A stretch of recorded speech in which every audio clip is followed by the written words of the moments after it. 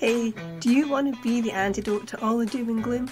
Join me as I come from my slice of life to help bring more joy into yours. This is the My Slice of Life podcast.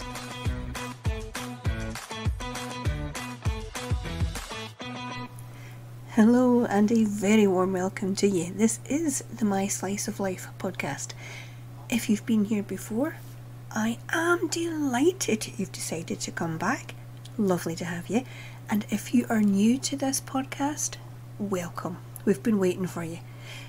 This is season 2, so again, if you're new, you have a whole season to catch up on. And this season, we are putting the joy back into being prepared. Prepared for what? All sorts of things.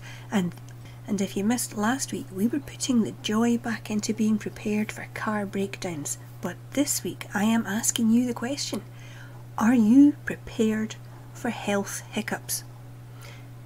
All those things that are going to come over us in the season to come. You know, that cold and flu season is you can feel it. It's coming. It's approaching. It's getting closer. Are you ready for it? Are you prepared? Now, in season 1, I did do a 5 natural remedies episode. I think some of that will be very, very useful. I am a big advocate for garlic and honey, so that's one that I go to a lot.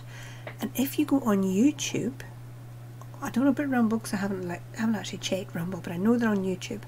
I've found some videos for like making cough remedies and things like that. So I have a short list of things to think about, and are we ready for these? Let's get prepared. Okay, so we'll start off with coughs. Do you have anything in the house ready if somebody starts developing a cough? Now, you know yourself, there's different kinds. You get the really raspy, chesty coughs. You've got your dry, tickly coughs. Do you have anything in the house? Because you know, we all know, if somebody's going to get one, it's going to be on a Friday night when everything's closed and you can't get out and get anything. So do you have anything at hand that you can use? Get prepared. That's what we need to do. Now, if you've got a cough, quite often it's going to come with a cold, or it's coming after the cold. So do you have stuff in for that? Or do you rely on, the hot lemon tea? You can't beat lemon tea with honey in it. Is fantastic. Even like paracetamol, you don't have to go for the big brands that have 101 claims that they're going to help you sleep or clear your nose or do all this stuff. Just plain old paracetamol is quite often I would take, and a lovely big mug of steaming hot lemon tea. You just can't beat it. And again, for colds, be prepared. Stop yourself getting one in the first place. Get your garlic in you every day. Get some decent honey in you every single day, and who knows, maybe you'll skip the colds and coughs altogether. Boost that immune system. People don't really talk about immune system. We're always dealing with the symptoms and how to deal with that cold you have now. How about not getting it in the first blooming place? Work on our immune systems. We know we should be eating healthy. We know we need to go outside for oxygen and get that sun on your skin. Get those vitamins in you. Eat some more fruit and veg. Drink a glass of orange juice in the morning. It's not difficult. We can boost our immune systems. And I'm saying this, again, reminding myself, because I'll be honest, the first thing I do when I get up, okay, where's the coffee? We need to remember it can be done pretty easily. Get a good glass of orange juice and try and eat a bit more fruit and veg through the day, outside for the sunlight or just daylight. I'm looking at our window, it's pretty grey, but just a bit of daylight on your skin. Get the immune system boosted. Get the honey, get the garlic, all the good stuff, and hopefully we can skip the colds altogether and all the other nasty things that come along with them anyway. So are you prepared for anybody getting cuts and grazes? And if you have kids, they're always falling over, they've always got a wee graze. Do you have your antiseptic creams? Do you have those? You get really nice little wipes that are antiseptic. They're so easy just to keep in a cupboard. Do you even have a first aid box? Do you have one at home? Have you organised that? Now, the ones you buy in the shop, see, to be honest with you, I don't I don't put much faith in them. They're always full of these fillers that you're not going to use. You know, the plasters that don't stick to anything. Personally, I would say get a nice container, put the stuff in it you're going to need. Put your cough medicine in it, get your paracetamol in it, get your antiseptic wipes and an antiseptic cream in it. It used to be just everybody had a bottle of TCP, you know, that stinky stuff. That seemed to do everything when I was a kid. But if you have that in the cupboard, you're doing pretty well. And there's a couple more things that we can put in it, so let's have a look. So if you've got your stuff, your antibacterial things for the cuts and grazes, you're going to need plasters, pretty much. You know, depending. Sometimes there's, you know, that old thing, just let the air get to it, depending on what kind of graze or cut we're talking about. Now, there are natural remedies. Again, I've been hearing, because I look them up, and I'm certainly not a herbalist, and I'm not, you know, saying that I'm qualified in any way at all. But a really weird one, well, I think it's weird, that I heard about for, you know, cuts in the kitchen, and I've used this.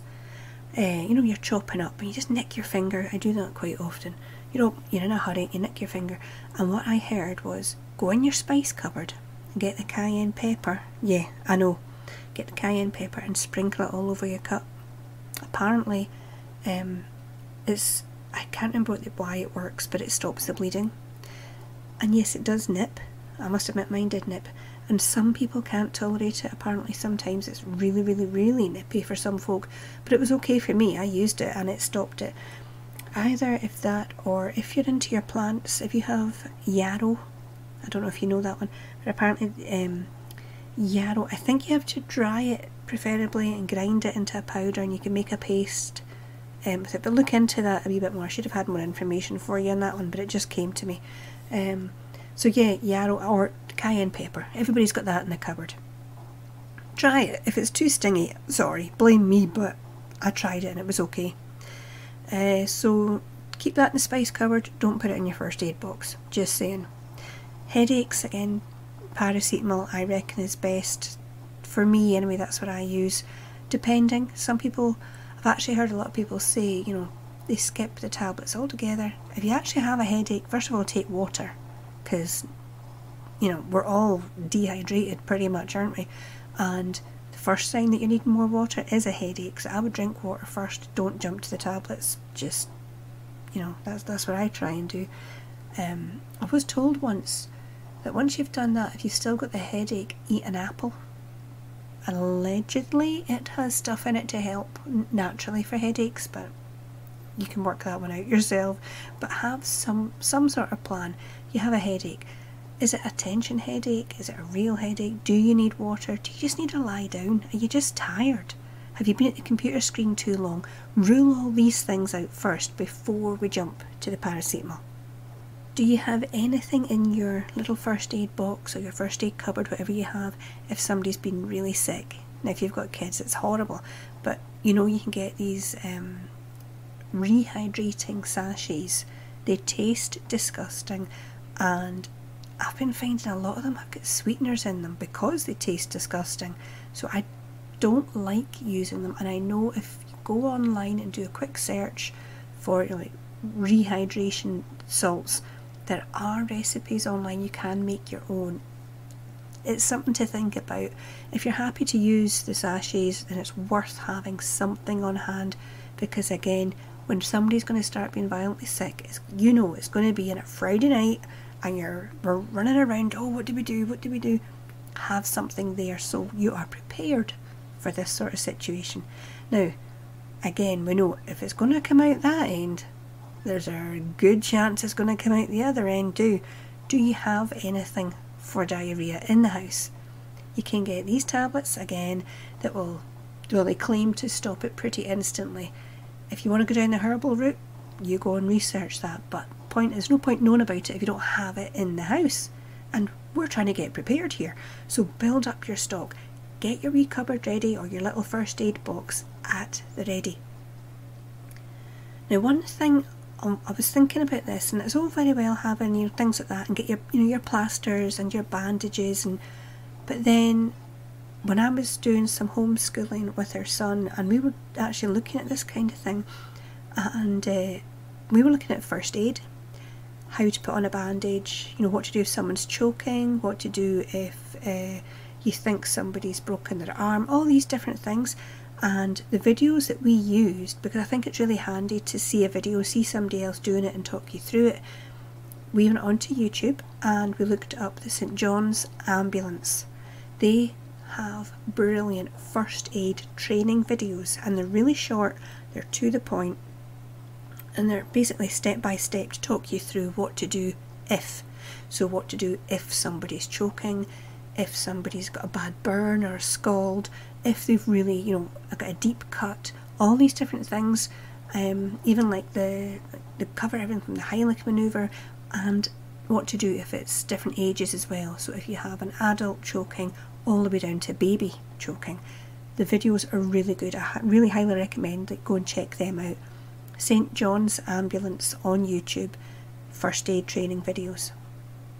On top of all that, what I would say is if you're taking prescription medication on a regular basis, make sure you always have some in the house so that you don't run out. I think that's really important as well, especially if, like here, our pharmacy that we use, they've changed their opening hours and it's not always that easy to get in to get your prescription sorted out. So make sure you always have what you need, and you know, a little bit extra so you do not run out. That's covering your health. That's being prepared for all eventualities. If you have people in your house with other health needs, just take a few minutes to think, what do I need to have here? Instead of always thinking, well, if I run out I can just nip out and get it. That's not always the case. I think the last couple of years have shown us that. Let's not have to worry or panic if something crops up. If we're prepared, we can deal with it. We don't need to rely on other people. We've got this. Yeah, we've got this. We can do this, not a problem. Okay, so that's giving you something to go and do this week. Get yourself ready for any health hiccups that happen your way. You try saying that quickly, because it took me a couple of times. I will be back next week with another question for you. Are you prepared for... No, I'm not going to tell you. Of course, you have to tune in next week. But until then, you take care of yourself.